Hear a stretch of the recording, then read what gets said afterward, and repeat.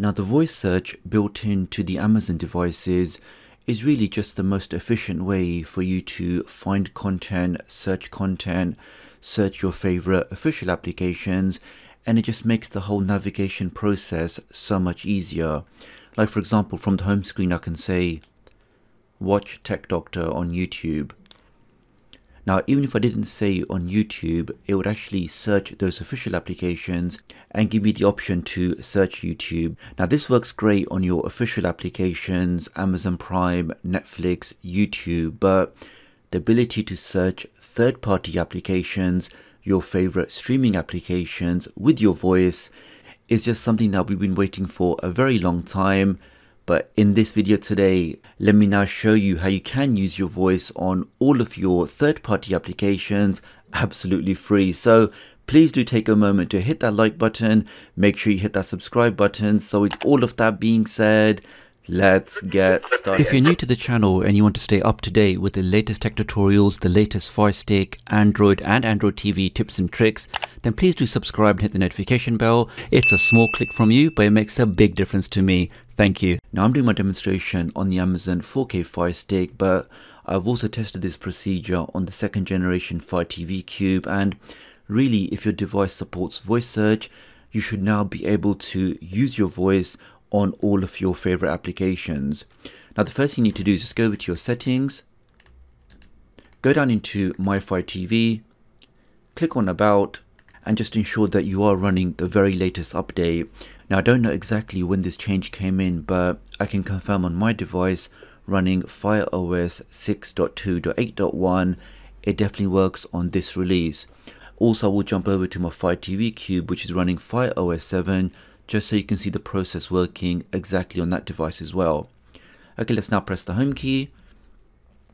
Now for the initial test, we can try something like Downloader. Let's now click on that. Now when I click on search, we can see now at the bottom it says press and hold your voice to search. So previously we'll be typing in, addresses or searching for Tech Doctor UK, but now I can just use my voice and say Pluto TV.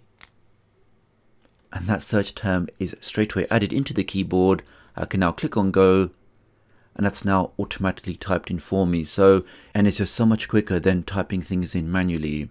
Now Downloader we could say is somewhat of an official application, but if I press the home key, here we can see Mi Explorer. Let's click on that. Now at the top so we can see we have a search. If I click on that,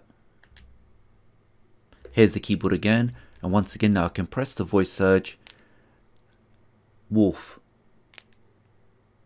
And there it is, guys. So voice search is working across all of these applications, and again it just makes the navigation around your device so much easier. Now I'm sure you probably don't care about these file managers or these downloaders. What you really care about is your favorite third-party streaming applications. Now I'm just gonna blank out most of my screen, but let's say the one that begins with the C word. Now this really is one of the most popular applications that many people use. It's not something that I'm using personally myself, but just for demonstration purposes, we can see now if I go over to the search icon, here is my standard keyboard, and I can now use my voice and just say The Walking Dead. And how amazing is that, guys? I mean, just now using your voice to now find your favorite TV or movie shows or any content you're looking for is just so much easier than typing in all of those different words. And we see that's working absolutely fine. I can now click on next, and that immediately finds all of that content that matches my voice search. Let's do one last test. Sherlock Holmes. There we are. Click on next, and all of that matching content is there. So that's working absolutely fine in this application. And let's try one more. Another popular one is the one that is a B. Sounds like a B. Or it is a B, so let's open that one up. Now if any of you guys are still here with me, then if you drop a like on this video and leave the comment #voice, then I know you made it this far in the video, which I always appreciate. I'll then heart your comment. Okay, so this is the other application, which is also very popular. Let's go to search, and once again with my voice I can just say Star Trek. And we are straight in there, guys. So definitely all of your favorite applications, all of your favorite streaming applications can now be accessed and searched by just using your voice. So that's working great on the Firestick with my particular Fire OS version. Now for the people that have the Fire TV cubes or also the Firestick lights, those devices are running Fire OS 7. Let's now jump onto that device just so I can show you that it works perfectly fine on that as well. Here we are on my second generation Fire TV cube.